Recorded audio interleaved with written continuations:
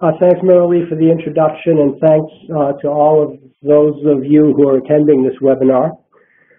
I'm going to start off the program by providing some background and context for what we're talking about today. And then my Cornell colleague, Francis Webb, will talk about what we did and how we did it, which I believe will be the more interesting part of the program. We'll conclude our presentation with ideas for further development regarding work IDs that we'd like to see, and we're planning to leave a generous amount of time for Q&A and comments, which, as Marilee remarked, we will address at the end. First of all, for those of you who don't know what OCLC work IDs are or aren't familiar with this concept, work IDs, an OCLC work ID is a unique identifier associated with a work that appears in WorldCat. And I'm using work here in a Ferber-like sense. It's related to the Ferber work, but is not exactly parallel. More specifically, and I'm drawing on OCLC's definition here from their OCLC work ID webpage, work IDs point to high-level descriptions of a resource containing information such as author, title, descriptions, subjects, and so forth, common to all editions of the work. And I think the word editions here is key to understanding the scope of the work ID. Work ID does not point to all work, all expressions and manifestations of the work in all formats, but all editions of the work in basically one format or formats very much related to that format. And let me give a commonly cited example of Shakespeare's Hamlet, which is a bit of a dangerous example because it's so complicated at times. But we understand Shakespeare's Hamlet is a play that was first created around the turn of the 16th to 17th century. It has survived in written form. There are a lot of editions of that written work. There are a lot of translations of the written work. There are electronic copies. There are probably microfilm copies.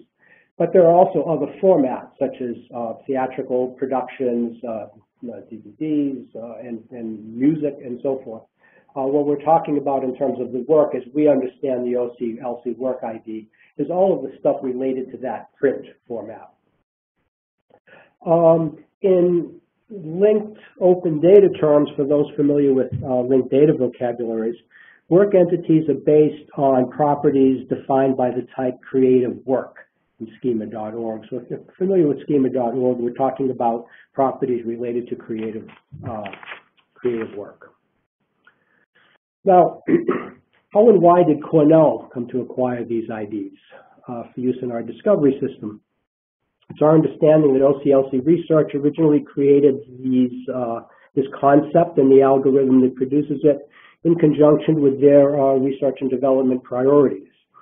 The availability of these identifiers for Cornell actually originated in a request from Stanford University Library to OCLC about 3 years ago.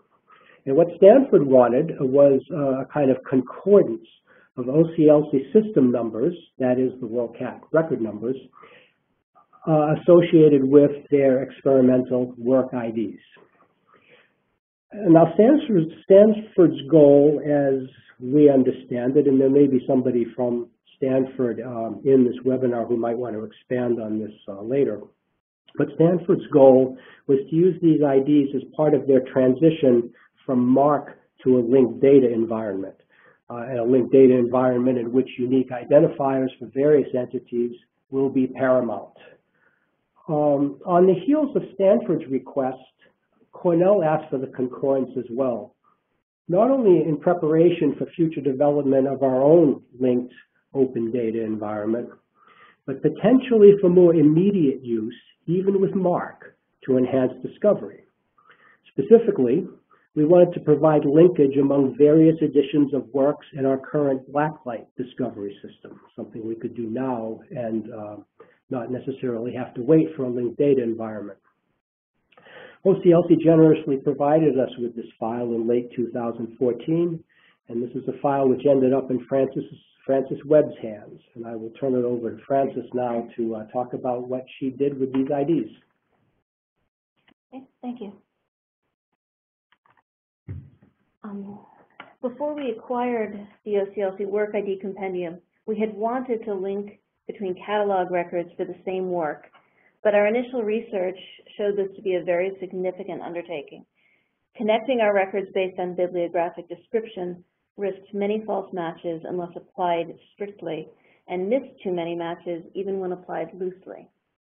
The OCLC numbers in our records were too granular for the kind of record connections we wanted. In this example, a recent edition of a book is connected in the other forms of this workbox on the right hand with an earlier English edition, an Italian translation, and the original French. The titles don't quite match, and all four have different OCLC numbers. The connections here are a product of our inclusion of the OCLC work. The OCLC Work Compendium, and we're currently using a copy of the compendium from the fall of 2015, was delivered to us as a 365 million line text file, each line connecting OCLC record IDs to OCLC works. Importing the data was as simple as loading it all into a database with indexing by both numbers for quick cross-referencing. In the example shown on the right, the work 4764 represents the question from the previous slide. The four OCLC record IDs beneath it represent the four editions of the title we have, while the compendium associates 109 other OCLC record IDs with the work, which are not present in our catalog records. Our library catalog is in an Ex Libris Voyager system, and our public catalog interface uses a blacklight UI, which depends on a Solr search engine. Before adding OCLC works to the mix, we had a process that pulled our records from Voyager and processed them into the Solr search index. To integrate what we could about works, we incorporated the new data into the existing indexing process. As each record is processed into the search index, the OCLC record ID from our record is now used to identify that record's work number. In addition, our database of works also retains the association of the OCLC record ID with a particular local record, as represented here by the little orange book. As this process continues, our database associating works with OCLC record IDs, then with our own records, grows. Our local records have their own record numbers, but I'm using color coding to separate one from another so to avoid a third set of numerical identifiers in this illustration. When we see a record whose OCLC ID is associated with the same work as another record, then that information can also be supplied to the Solr search engine. That allows the public interface to have immediate access to information about connected records. Sometimes we find multiple local records with the same OCLC record ID. While we treat these connections between records the same way, regardless, these are connections we could have made using the OCLC numbers alone and without the work ID compendium. There are approximately 100,000 such connections between pairs of records we could make using OCLC record IDs, while the addition of the works compendium allows us to make nearly 1 million more, meaning that 91% of the other forms links we're able to display are a direct result of our use of the work IDs. As this process continues, we end up with a detailed database associating our records with OCLC records and works. Maintaining this database as our records are created, modified, and deleted becomes a vital component to keeping our other forms of this work links reliable. Connecting editions is another important use, as when finding a record for the 4th edition of this textbook, a patron can see that the library holds several editions, including 2 instructors' editions and 1 more recent edition. I'm sorry. That was wrong slide. This example shows a major use case for other form linking. When finding a record for the print title, patrons want to see if we have an online copy. This is a good example, as the print copy is located in our library annex and will not be available the same day, but the online edition can likely be accessed immediately. And this is the example of the textbook with its several editions.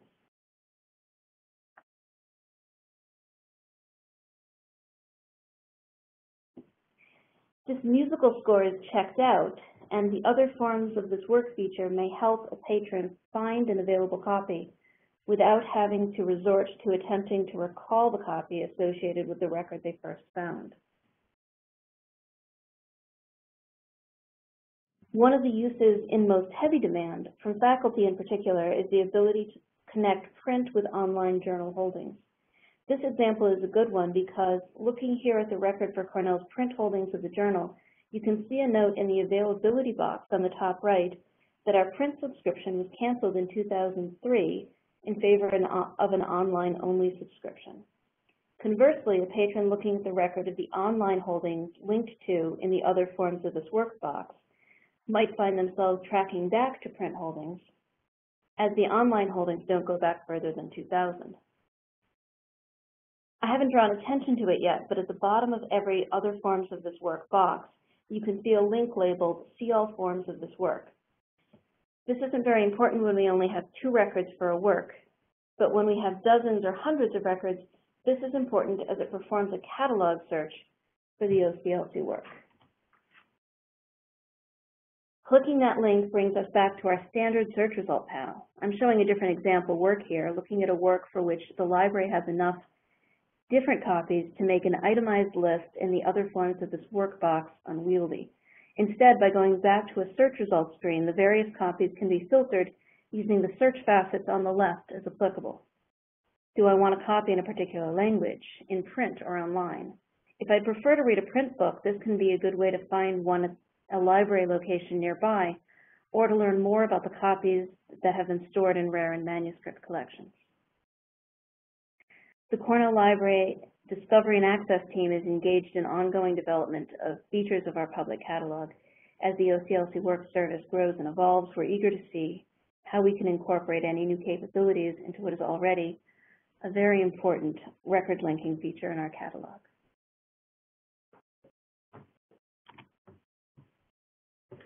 Thanks, Francis. We want to conclude with some additional use cases and some ideas for further development of work IDs. One example, we see that these can be very useful in the discovery of other editions and conceivably formats at other institutions, for instance, within resource sharing consortia. As many of you know, Cornell is part of the ID Plus Borrow Direct resource sharing group. There's some other large groups you may be familiar with. TRLN, Big Ten, I believe, has a group. And there are, of course, many other consortial relationships for interlibrary loan. Speaking for the ID Plus Borrow Direct group, at the moment we're looking into the idea of creating a shared index of ID Plus holdings to enhance discovery for resource sharing. You can imagine with the embedding of or the use of work IDs among all 13 libraries in this shared index, that we could provide a service for users that not only shows the availability of a known item, but the availability of related editions of that known item if the known item or the specific desired item is not available for circulation among any of the libraries. There would be alternatives if somebody is not too concerned about edition. Perhaps more importantly, the availability of electronic editions could also be displayed in this way. The discovery of digital editions, digital editions in HeidiTrust. I just touched on this with regard to resource sharing.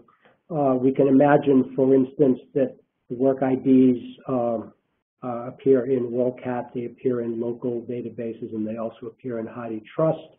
If a user of a local database, for instance, a local discovery system, finds that a print edition or some physical edition is not available, or simply prefers the digital edition, the HeidiTrust, we could create a link with HeidiTrust to provide a link to that digital edition. propagation of work-level data from the work ID to expressions and manifestations in place of cataloger-created authority records. This is probably a bit more forward-looking than the previous two use cases, and it probably has a greater effect on back-end usability rather than front-end discovery. Some of you are familiar with a recent white paper on faceted vocabularies from the ELECT's CAMS Subject Analysis Committee. In fact, we may have some authors of that paper present in this discussion. That paper recommends the expanded use of work/expression authority records to record subject, form, and genre data.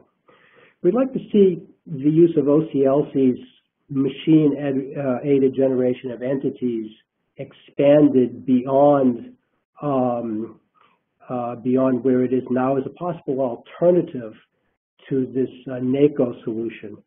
What is at stake here for us is efficiency. Although we certainly want to provide as much bibliographic context as possible to users, and certainly the proliferation of bibliographic data and context in its current form allows us to do that.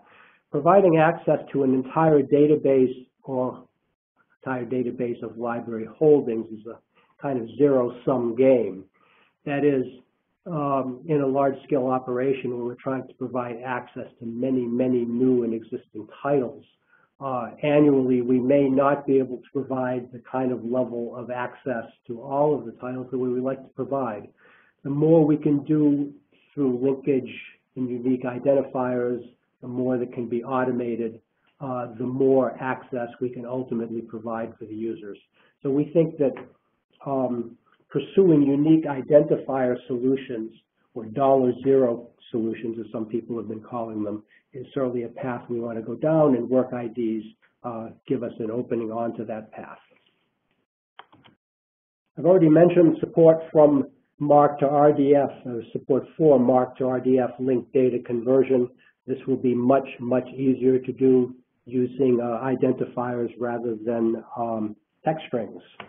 So the more IDs we can embed in our MARC data now, the easier it will be to convert. Integration of work IDs into OCLC production services. I'm moving away now from use cases to ideas for further development. It would be great to embed work IDs whenever available into a standard MARC field. It's my understanding that MARC Proposal 2017-09 for defining field 758 has been approved by the MARC folks, yes, the MARC folks.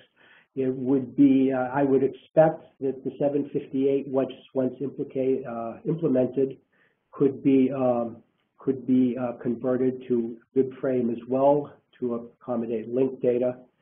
Having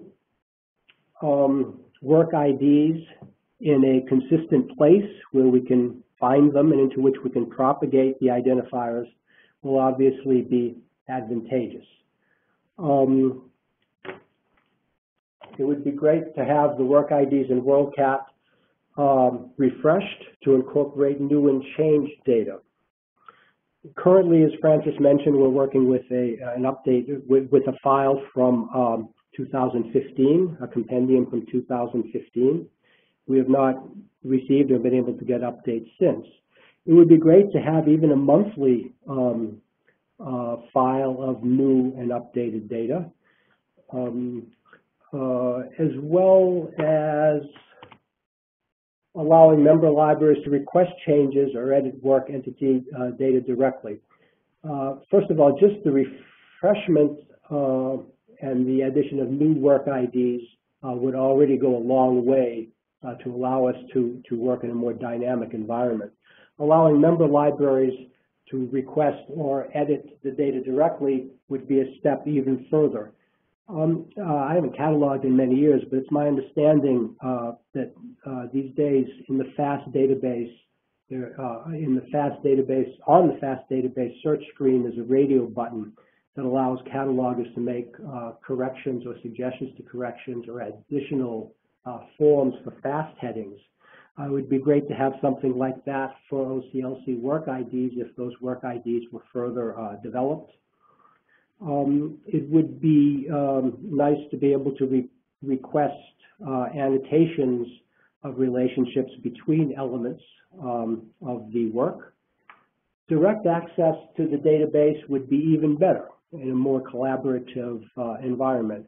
We certainly understand that OCLC is responsible for the integrity of WorldCat and its ancillary files, so we can understand any hesitation about letting member libraries get into those files.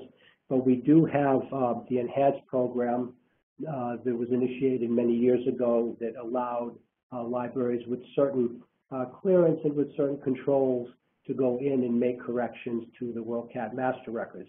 It would be good to have some kind of system, some kind of organization like that. If OCLC is willing to bring work IDs far enough along, that we can use them more dynamically. Just an idea. That completes the prepared part of our presentation. We'd be happy to entertain questions and comments. Thank you so much. And indeed, there are a number of questions. I'm trying to keep track and to sort them in a way that makes sense. So there are questions about updates to work IDs. In your experience, what has been so you said that you got a refreshed version of the data. What are your insights into how the data is updated, and what the potential is for getting updates back into the data set? We are still using the 2015 I'm file. sorry. I don't believe we've got any updates. Francis? No. The two files that we got, one in 2014 and one in 2015, I believe were generated and sent to us by OCLC very manually. So we would be looking for some form of automated update summary, or even an automated generation of the entire compendium at broader intervals, if that was what could be managed. Right. It's our understanding that the work IDs is not really production level process for yet. Yeah. Yeah, Jackie Shea comments, it's my understanding that the OCLC work IDs are not stable and not advisable to deploy in large scale. Is that still the case? And I know that there are a number of OCLC colleagues on. It would be helpful if you guys could pop in and help answer some of the questions about production and scale. So understanding that this is very much, what Cornell is presenting is very much in the spirit of the Works in Progress series, that what you have done is impressive, but experimental, and it's experimental on both sides, on the OCLC side as well as on the Cornell side.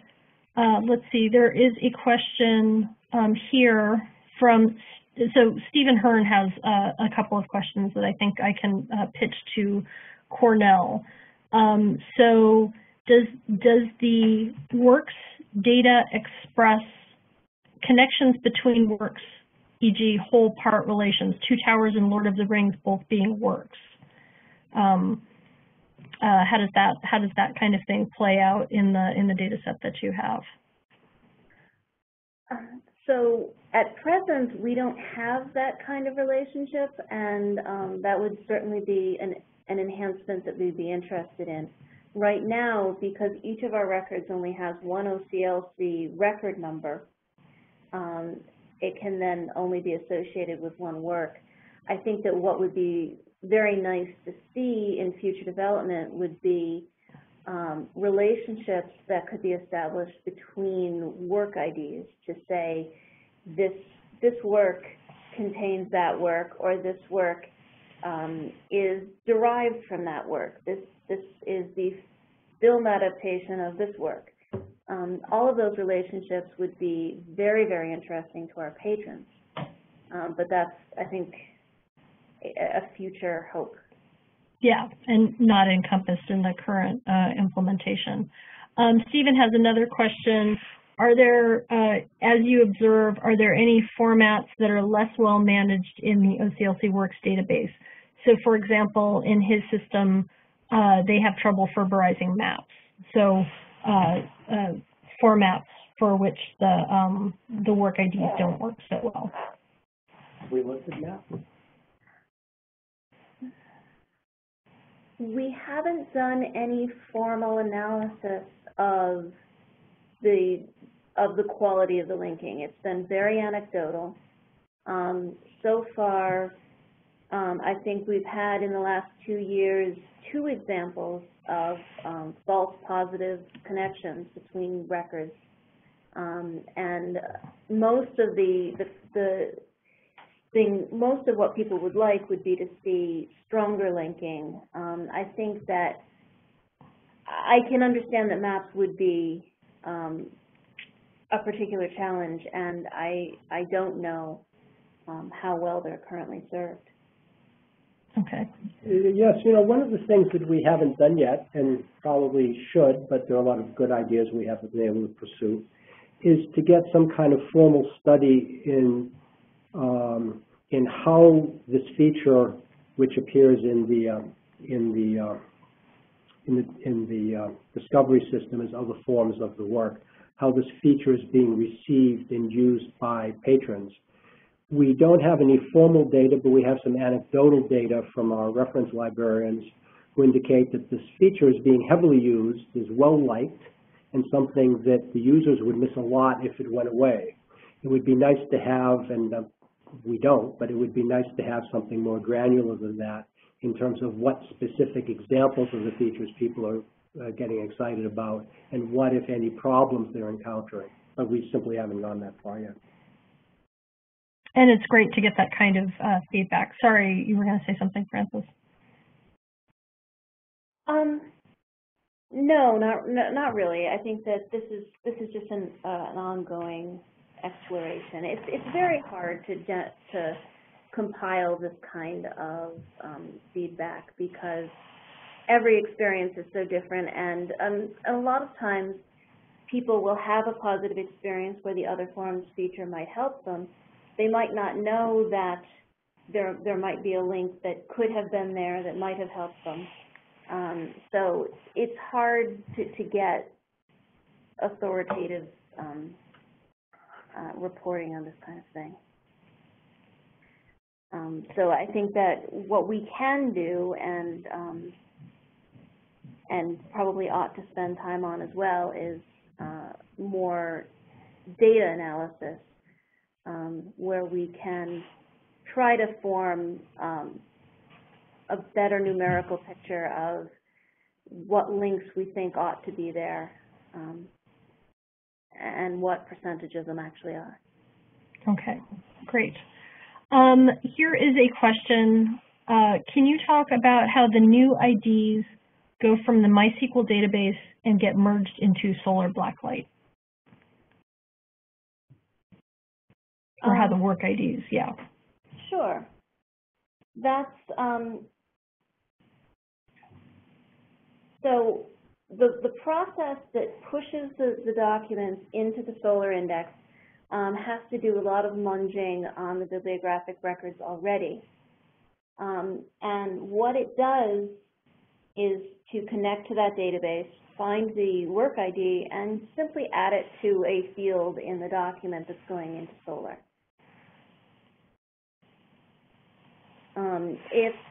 If we had that work ID in the bibliographic record in the first place, then we might be able to avoid that step. Thank you. Roy Tennant, thank you, Roy, makes a comment. Work IDs are still definitely experimental and cannot be relied upon for production services. However, it is just such experiments as Cornell's that is providing us with the kind of feedback we need should we take this into production. So thank you so much to Cornell for undertaking this important experience and experiment and experience. And hopefully that answers some of the questions. There have been questions about how do updates happen, how do I get the work IDs for my own system. So hopefully that helps to answer some of those questions. Let's see, just picking through some of the questions here. Go ahead. So one of our catalogers who's attending sent us a private message to let us know that our catalogers have been finding that the work ID mapping is strongest for formats and editions and not as strong for translations. Thank you. Thank you to the Cornell remote team for helping to field questions and give additional commentary.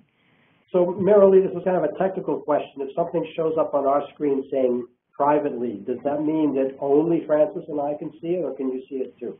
No, I can't see it. Okay, those are things that only you can see. I can see it if it says to host and presenters.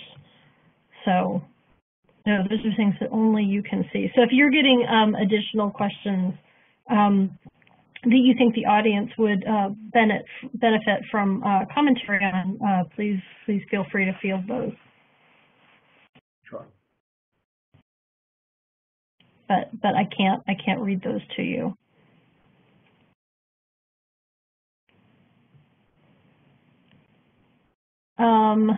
Let's see. So there's also a lot of back and forth with people answering one another's questions in the chat. Has there been an analysis of OCLC work IDs to see how they fit in with linked data models such as RDA, RDF, and BibFrame? And RDA, RDF, WIMI, and BibFrame work instance item. Is that anything that you guys have looked at? No, we haven't. We'd be interested to hear if anybody, I don't know, maybe if Beecher's out there or somebody from LC, if there's been any thinking about this regarding BibFrame, or if work IDs are not even on LC's scope at the moment. But we have not, except insofar as identifying a marked field as a home for work IDs, we would imagine that marked field could then be added to the mappings for conversions to various linked data ontologies.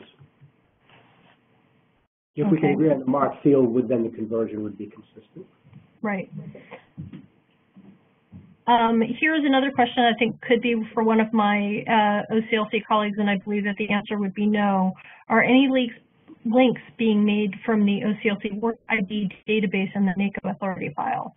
If I'm wrong in asserting that that is not happening, please speak up. Let's see. Karen Smith-Yoshimura says OCLC research is working on establishing relationships between translations and original works, an expansion of the small research data set that we generated for a workshop in Leiden in the Netherlands that she talked about at ALA Annual. So we are continuing to talk about relationships of works, the types of things that Francis said would be interesting. So other connections between other types of works that are particularly useful in an end user setting. Let's see. Jean Godby pitches in, we did a high-level analysis and reported it at the BibFrame update session in June 2017. This analysis is expanded on in the draft PCC LDAC white paper on works. So it sounds like perhaps we should bundle up pointers to some of these presentations and include them with the with the links to the recording that we'll send out afterwards. And thank you to Eric for providing a link to Karen Smith-Yoshimura's paper about OCLC translations at the Dublin Core Metadata Initiative meeting just last month, or in October, I guess. Let's see, kind of scanning for other questions that we should pitch your way.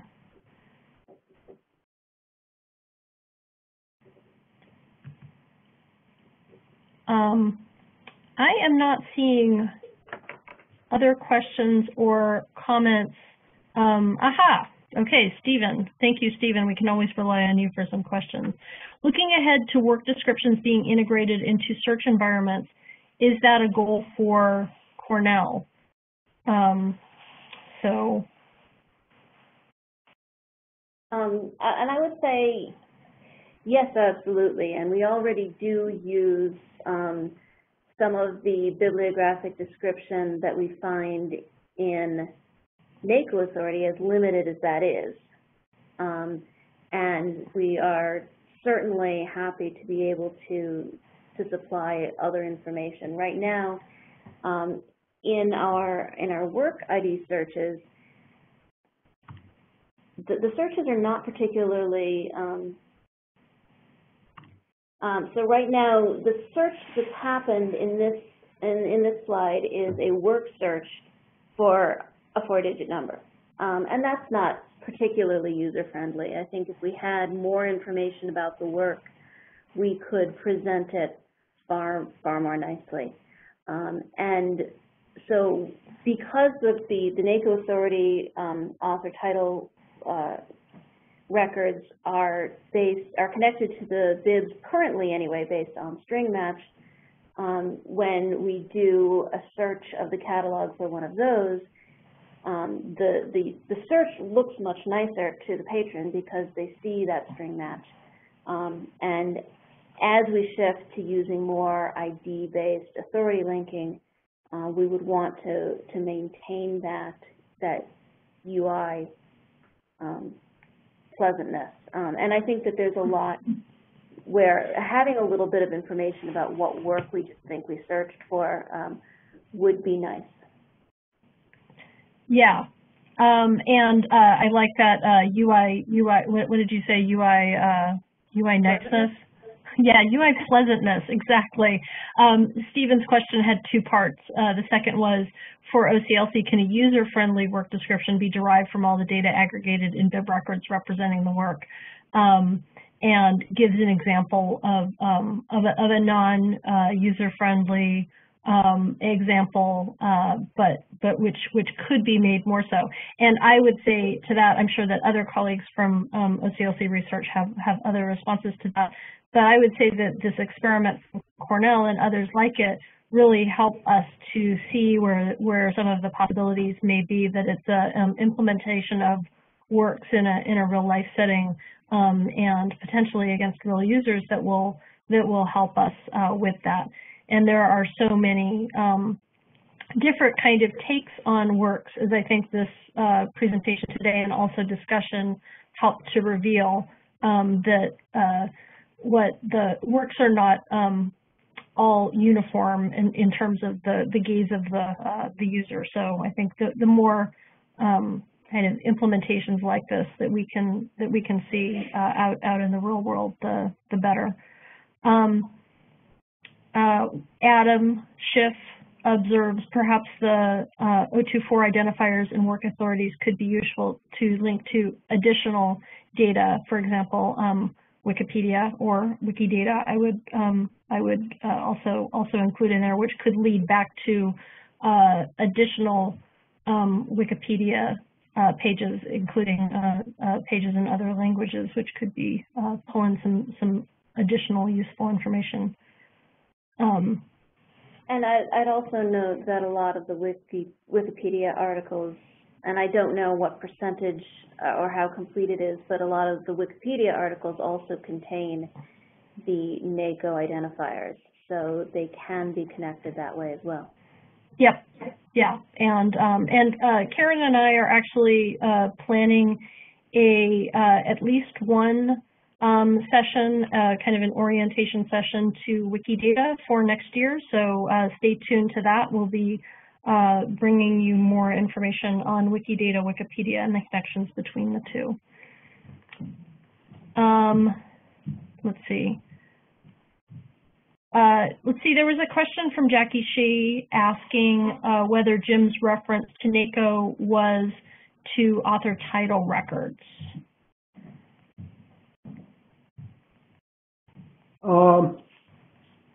Possibly. Well, you were talking about the works as an alternative to NACO, so it sounds like it. Yes, I believe it was author title, but I do not have the citation in front of me, so that's why I'm a little hesitant to answer. Okay, great. Thank you, Adam, for providing the link to the paper that addressed faceted vocabulary on subject analysis. That's the one. Thank you, Adam. Okay.